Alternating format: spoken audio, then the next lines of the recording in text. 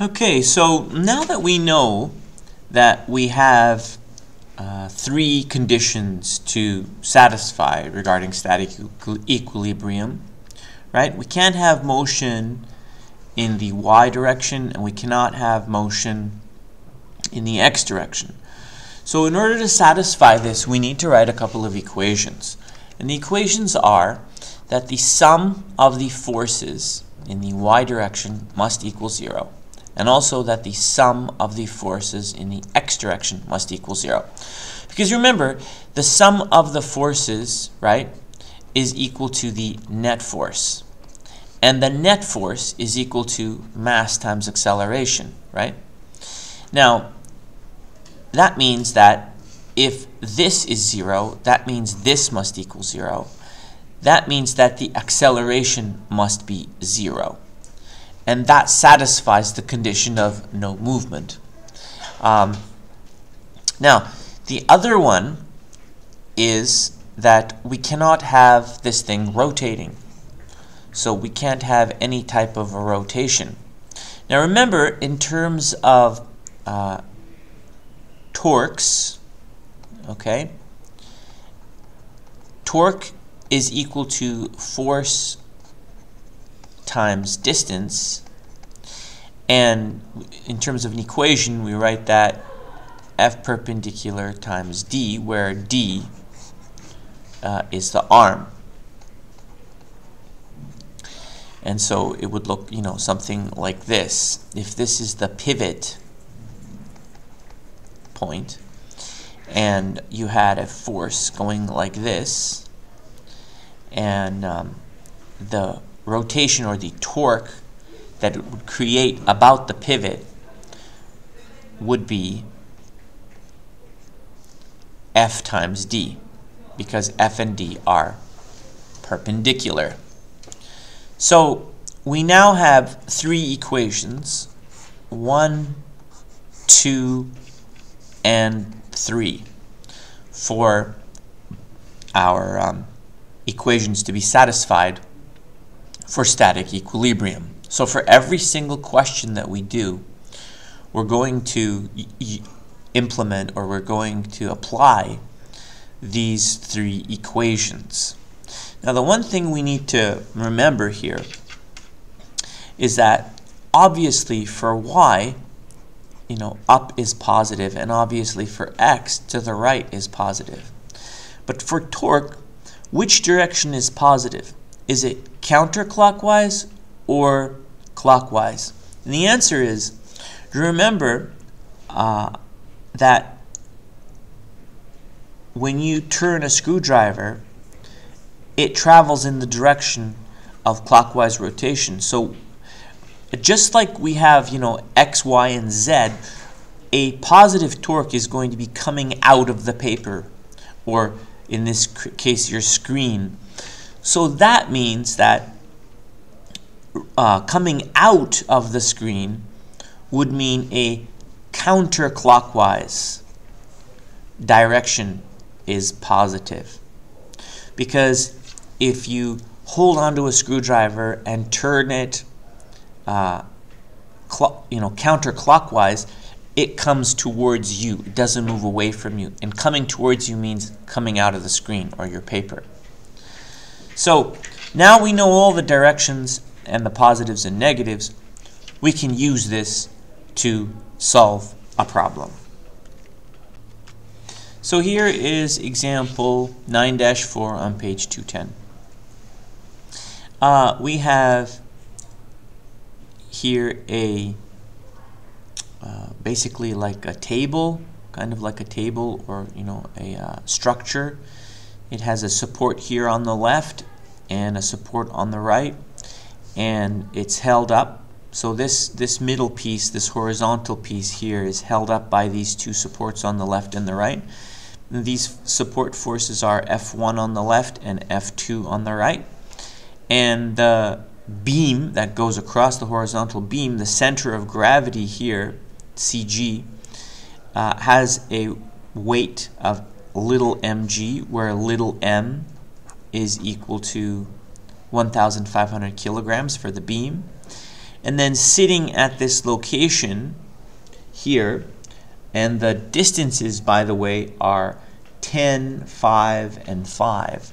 So this is 10, and this is 5, and this is 5 meters. Now, that means that the big M, which is the large machinery that is sitting at this location here, is actually 15,000 kilograms. So what we need to figure out are what are the two forces that are holding up this beam that goes across at F1 and F2. So if we apply our, now in this case, right, there is nothing in the X, but there is in the Y. So let's write summation of the forces in the Y equals 0, and let's write them. So we know, right, that we're going to, by convention, take F1 as positive. So F1 minus little mg, that's the second one, minus big mg, and then plus F2.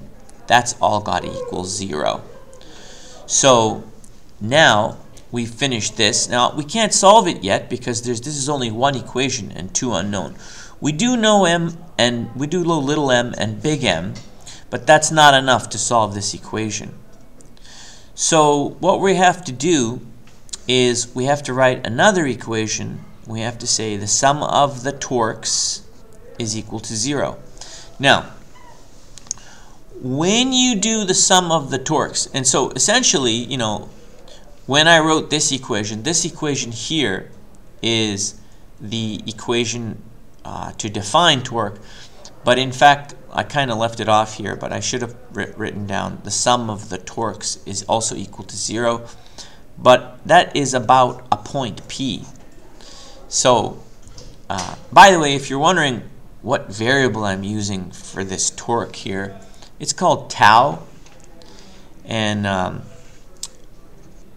that's tau, and tau is drawn by kind of doing a squiggly line like that, and then you do that, and so that's tau, and that stands for torque.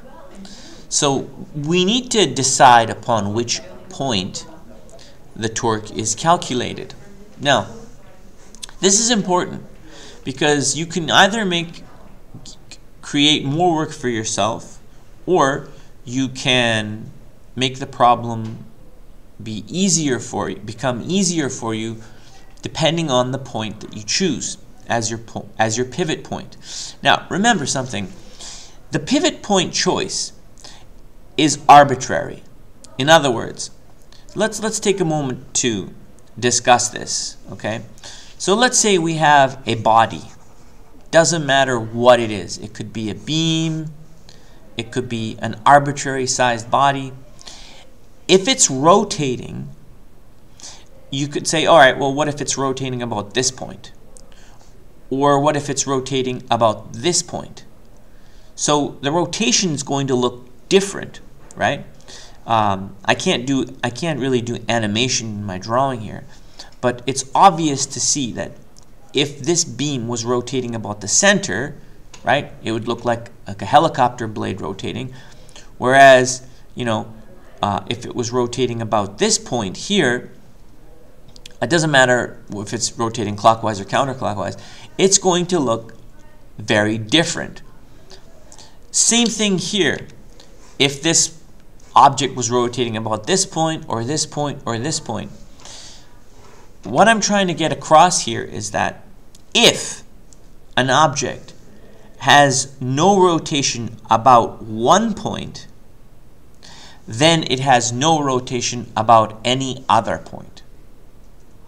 So therefore, the point, and also, by the way, there's something else I have to describe. The point of rotation doesn't have to be inside the object. I could pick a point outside the object. And once again, if the rotation about this point is 0, in other words, if the sum of the torques, let's say this is point P, if this equation is true, then it's also true for all other points. Doesn't matter which point you pick. As long as one of the points, if the sum of the torques is equal to 0, then it's true for all points. Therefore, the point that you choose is arbitrary. You can choose any point. Now that we have that concept out of the way, your choice, as I said before, can make this problem easier or harder. So, and here's why. If we choose a point, let's say we choose this point. Let's call this point where F1 is acting, let's call it A, and let's call this point B. Then, if we go like this, if we say the sum of the torques about point A is equal to 0. Let us now write down the equation for the sum of the torques about point A. So what we need to do is we need to go to each and every force, and there's 4 of them here, right? 1, 2, 3, 4, and see what torque it produces about point A. So here we go, and I'll just write down for memory's sake, I'll write down what torque is equal to. Torque is equal to F perpendicular times D. So, and D, by the way, is the distance from the force to the pivot point. In this case, we have chosen the pivot point A. Therefore, let us start with F1. We could say F1 times, now what's the distance between F1 and point A? Well, F1 is acting at point A, so therefore the distance is 0. Plus, remember, this is actually, so here is the equation, right? So I've multiplied F times D, but this is summation, right? So I have to add all of them, and there's 4 of them in this case, okay? So now I've got the force of CG, which is mg, but you've got to be careful here. And the thing you need to be careful about is this going to be a positive or a negative force? Or I should say, no, let me state that again. Is it going to be a positive or negative torque?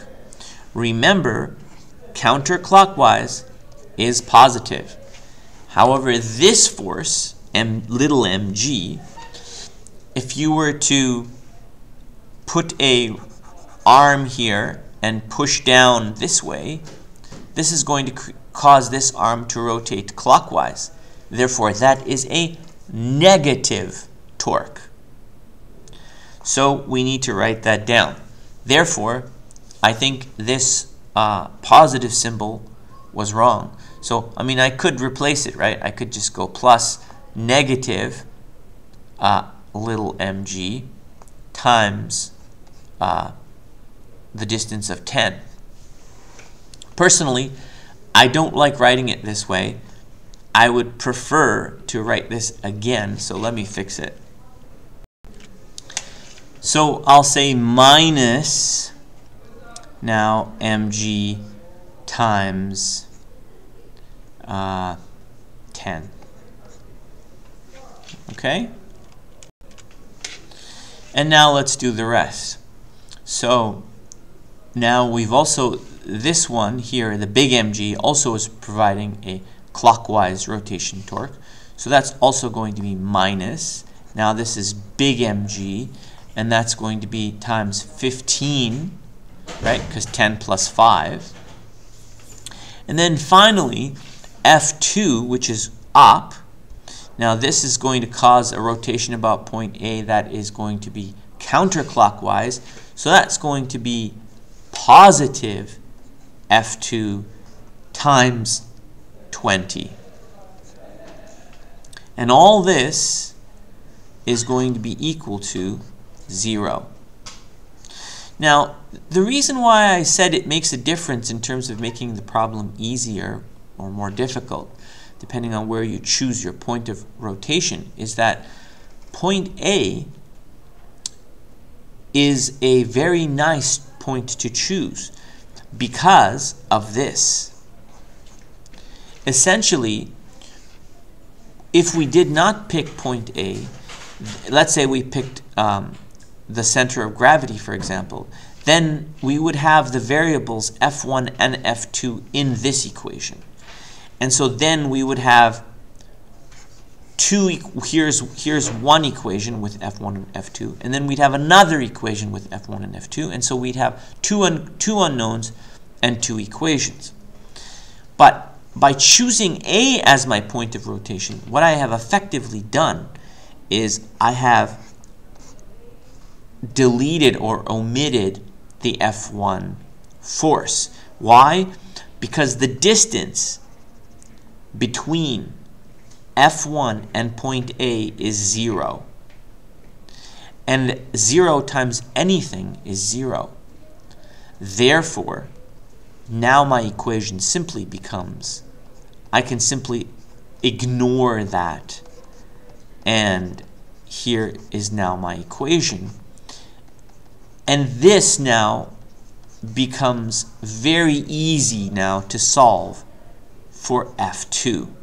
I can now solve for F2. And when I do that, and when I find F2, I can substitute the answer back into the first equation from the sum of the forces in the y direction and solve for F1. So why don't we go ahead and do that? So let's solve for F2 from this equation. So let's go, let's take these two guys, these mg's, to the other side. So we'll have F2 is equal to little mg times 10 plus, these are both now positive, 15. And then I'm going to divide both sides. So notice here I'm multiplying by 20. So I'm going to divide both sides by 20, and that should give me F2. Now I can do one more simplification, and that is I can factor out g from the top, which is the common term, and then I can plug in my values. So my values are, so let's factor out g here. So we'll go 9.8 times little m is 1,500 times 10 plus big M is 15,000, right, times 15, and all that divided by 20. So I'm going to plug that through my calculator. So here we're going to get 1.2 times 10 to the power of 5 newtons. It's actually, 1.176. And so now, don't round that. I've rounded it just to write it down, but don't round it. Store it in your calculator's memory. Okay, 1.176 times 10 to the power of 5. And now we can take that value and go back up to this equation here, okay, and sub it in. So let me write that equation again, all right? Or maybe we can just pull it over this way, and we'll just copy this over again because our paper here is basically infinite. And we can write down, or actually I should say solve for F. So we've already solved for F2 here. This is F2. So let's now solve for F1 from this equation. And F1 is going to equal little mg plus big MG minus F2. And so now I can plug in my values. 1,500 times 9.8 and oops, that's not right, plus 15,000 times 9.8 minus 1.176 times 10 to the power of 5 newtons. And that's going to give me, it gives me 4.41 times 10 to the power of 4 newtons. So I have solved for both F1 and F2 using these three equations here. Okay? Summation of the actually, I didn't actually need the summation of the forces in the y because in the x, because there was no forces in the x direction. So essentially I solved two unknowns using just the summation of the y and the summation of the torques about a point which I chose. Okay, so let's try another one. Okay, so this next problem is example 9-5 on page 211, and essentially it's like a cantilever. It's a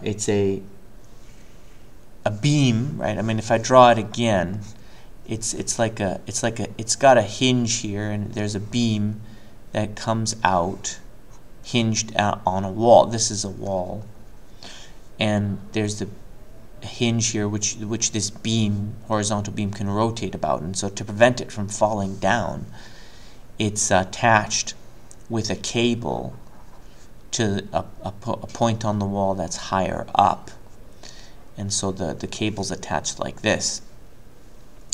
Now there are two things touching this beam. One of them is this pivot, which produces a force from the wall, like in that direction. And then there is the cable, which pulls a force of tension in this direction. And then, of course, there's gravity at the center of gravity, and gravity pulls down with mg. So essentially we have three forces on this horizontal beam. And I have drawn them here. Okay.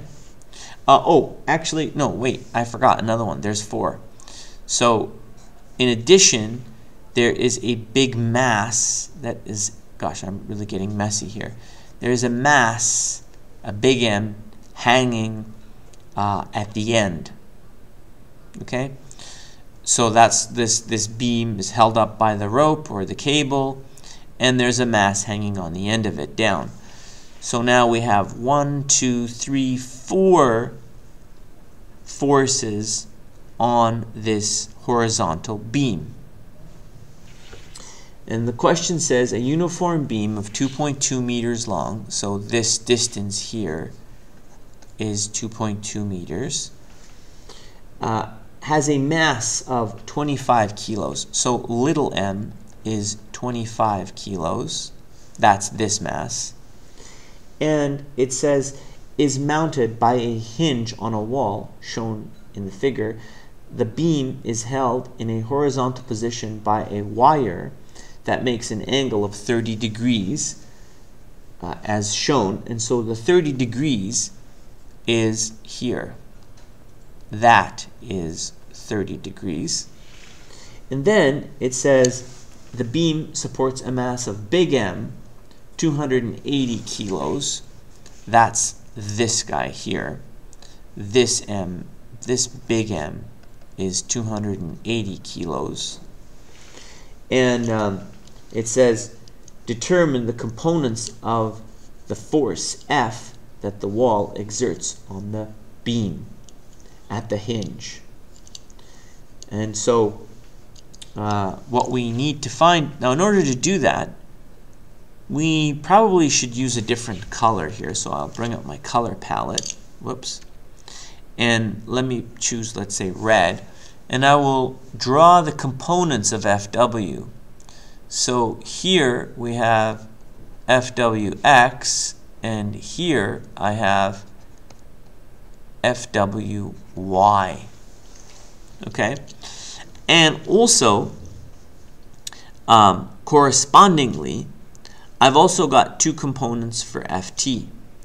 I have the Fty, and here I have Ftx. Okay? So essentially, I have broken up Ft into the horizontal and vertical, and I've broken up Fw into the horizontal and vertical components. Now I can go ahead and I'll change my color back and write down the equations which I am going to employ. So the equations are sum of the forces in the y has got to equal 0. Sum of the forces in the x has got to equal 0. And the sum of the torques about some point must equal 0. Now the point you choose, obviously, is going to make a difference. In this question, we were also, what I forgot to write down is, what are we looking for? What are we trying to find? Now, once again, I know that this is 30, so we didn't put that in there. I put it up here, but not in that one. But we're trying to find Wx and Fwy. Okay? Therefore, now, I'm going to try to make this easy. Obviously, in terms of the point at which I want to take my summation, I can decide that a bit later. I don't need to decide that right now because I'm going to do the summation in the two directions. But just to talk about it, if I pick this point, the center of gravity, that's not going to be a good choice for me because I have 1, 2, 3, 4, 5, 6 forces here.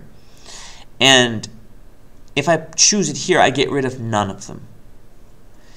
If I choose it here, I actually get rid of, well, see now, this is something that we're going to discuss in this problem. So, do I only get rid of 2 or more? I know I get rid of Fwy and Fwx because the distance to, let's call this point W. If I choose that point as my point of rotation, then I get rid of Fwy and Fwx because they don't have a distance to point W. But do I get rid of anything else? That's what we're going to see. So before we go there, let's do this first. Okay? So let's do it here. Summation of the forces in the y direction have got to equal 0. So we need to look at the diagram when we're writing this. So we'll say Fwy, that's positive, minus little mg. Okay, so I'm just going left to right. That's x, that doesn't count. Now I'm not putting Fw here because I've already broken Fw into its two components. So I've got Fwy minus mg. Then I've got plus Fty minus big mg. And all that's got to equal 0. Okay? So vertical, vertical, vertical, and vertical. Perfect. Okay. Well, we're done with that one. Remember, we know what little m and big M are. Okay? They're here. Let's now do summation of the forces in the x direction must equal 0. Okay? So we kind of have to look at the diagram while we're doing this. Okay, so I made the image a little smaller so we can see everything in one shot. So here I'm going to say, okay, Fwx is positive. Mg doesn't count because it's vertical. And then the other mg doesn't count either. Then I'm going to say minus Ftx equals 0. Now you can see just from this equation here, right? Because there's nothing else that's horizontal. Just these two guys. You can see that now that they must equal one another. I can say Fwx is got to equal now ftx. They're both pointing in opposite directions. So that's good, right? Because now I know that they have to cancel one another. So where do I go from here? I can't really solve the problem. I still have too many unknowns. So what I need to do now is I need to take the summation of the torques. So let's do the summation of the torques about point W equals 0. Now, in order to, when I do that, we discussed earlier what forces are negated because the distance being 0. Let's discuss that now. So it's clear that FW and FWY and FWX are going to be 0 because there's no distance to point W. Well, actually there is another force which is 0 as well, and that is FTX. Now you might say, okay, well, FTX is not 0 distance from W, right? There's this whole distance of 2.2 meters. But the problem with that is that there's no perpendicular force at this point here to the arm. So remember, torque is equal to force perpendicular times d. So in this case, the force is, sometimes the distance could be 0, but in this case, like as in the case for FWY and FWX, this is all about point W, right, as the pivot point. These two red forces here on the left, they don't have a distance. Okay, so the torque is 0. But this force, FTX, has a distance, but the component of the force that is perpendicular to the arm, right? And where is the arm? It goes from point W to the end of the rod. There's no perpendicular component to that force. The way that I like to think of it is that I simply can draw a dotted line through. This is the my line of action rule. Okay, here it is. I'll write it down. This is something you learn in engineering. So line of action rule means that one can move a force to any location along its line of action. Now, how do you determine the line of action? It's very, very simple. So, let's say you have a force here, and the force is going like this. All you do is, I can change the color here to make it more prominent. All you do is you draw a dotted line. So this is F, right? Draw a dotted line through F. And now you can move that force anywhere along that dotted line, and it's valid for the problem. So, you can leave it here, or now in this case, right, we could move it to this location here. And you can see that by moving it here now, the distance becomes 0. So this is kind of a cool, trick or rule or consequence. Now remember, you can't move it up and down. That's not allowed. But you can move it along its line of action. And like I said, the line of action is determined simply by putting your ruler on the force vector and drawing a dotted line extending on both sides of it.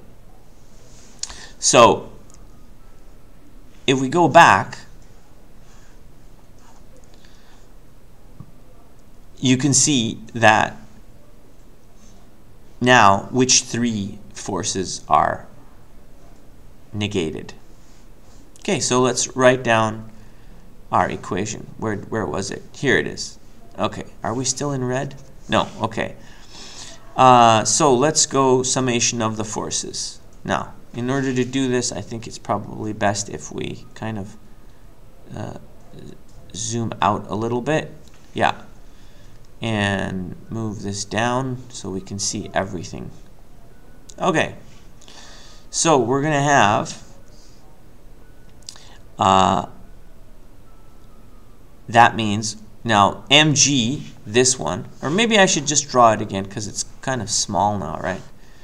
But all right, it's fine. Let's just go with it, right? Or actually, you know what? Let's do it over here. There, we got lots of space here. It's hard for me to wrap my brain around the fact that my board, in this case the screen, is infinite in all directions, so I don't have to just simply scroll down. I can scroll in all directions. Okay, so let's go sum of the torques about point W equals what? So we've got these guys we can ignore. We've got mg. Now mg is going to produce a clockwise rotation, and so therefore that's going to be negative little mg multiplied by the distance. Now if the whole thing is 2.2, I think we said that before, here it is again, then half of that distance is going to be 1.1. And then big mg is going to be also negative big mg, and that's going to be multiplied by 2.2. And then finally, so now this is gone, right? This is gone, and this is gone. The only one left is fty, and that's going to be counterclockwise, so it's going to be plus fty times, again, 2.2. So now all that is going to equal 0. So we can now solve for fty. Okay? So let's do that now. So solving for fty, we're going to get positive mg 1.1 plus big mg 2.2 all divided by 2.2, right? Because this term, you're going to have to divide everything by that term. So essentially I moved this guy and this guy over to the other side. They both became positives, and I divided by 2.2. So now I can plug my numbers in. Little m, I believe, was 25. And big M was 280 divided by 2.2, and that's going to give me, getting my calculator. Okay, I forgot to multiply by G here in this, so when I multiply by 9.8, I get 2,866.5 newtons for fty. Okay?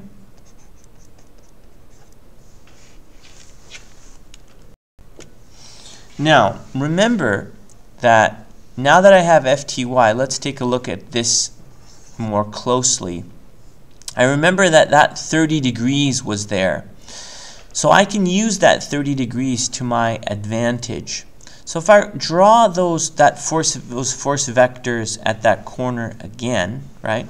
So I've got this is ft, right? And then here are my components.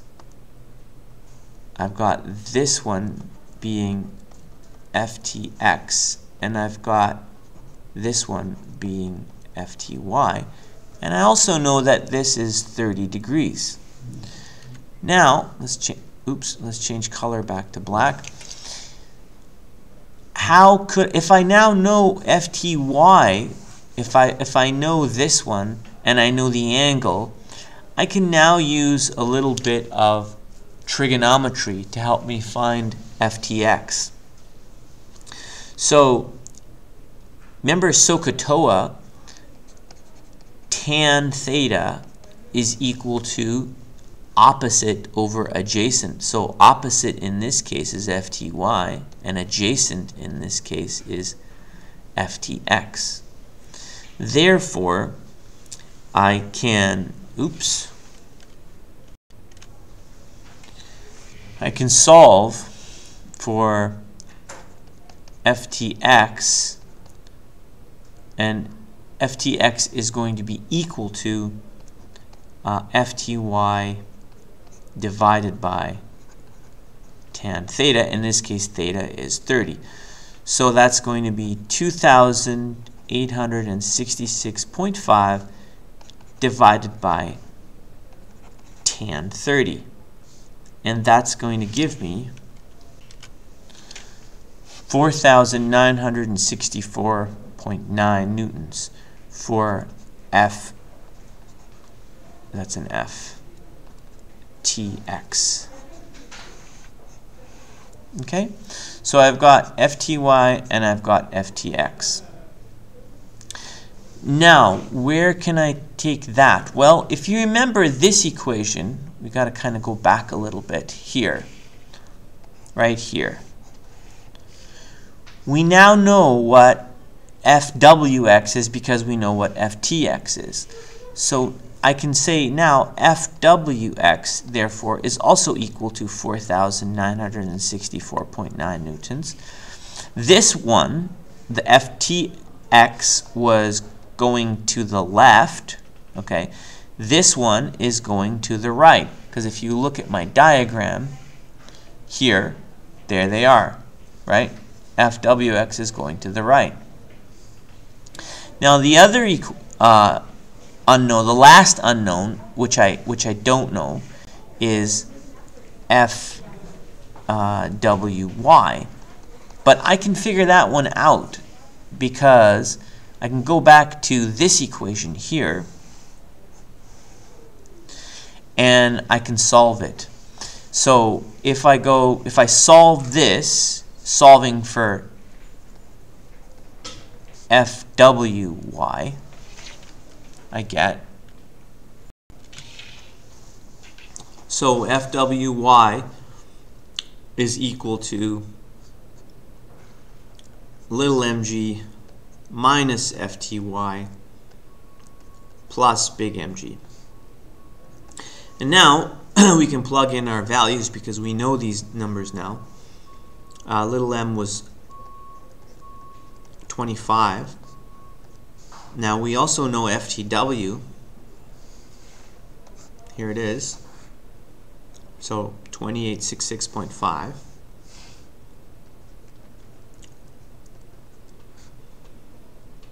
And then plus big M was 280. And so we'll use our calculator now to calculate this. So I got 122.5 newtons for FWY. And so now I have solved the problem. So I have FWY here, and I also, so that's actually 122.5, and so I can say here FWY is equal to 122.5 newtons, right? From way right there. And I also have the components of, I have FTX and I have FTY. FTY was right there, 28665. So FTY was 286.5. So here are ftx and fty, and here is fwx and fwy. Now, if you wanted to calculate ft resultant or fw resultant, all you would have to do, let's say for ft, all you would have to do is add ftx and fty to get ft. And the way you would add them, right, is with Pythagoras. So you'd say ft is equal to the square root of ftx squared plus fty squared, and vice versa. If you wanted to find fw and you had fwx and fwy, you could say fw is equal to the square root of wx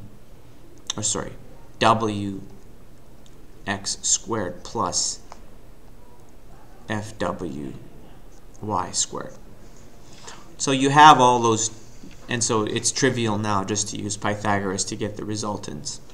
And also, you know, we could also find out what the angle here would be, by the way, simply by going inverse tangent, right, of, we could say that theta here is equal to opposite over adjacent, so that'd be fwy divided by fwx.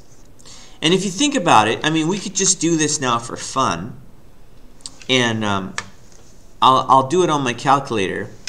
So we're going to get 4,964.9 divided by 122.5. And then I go inverse tangent.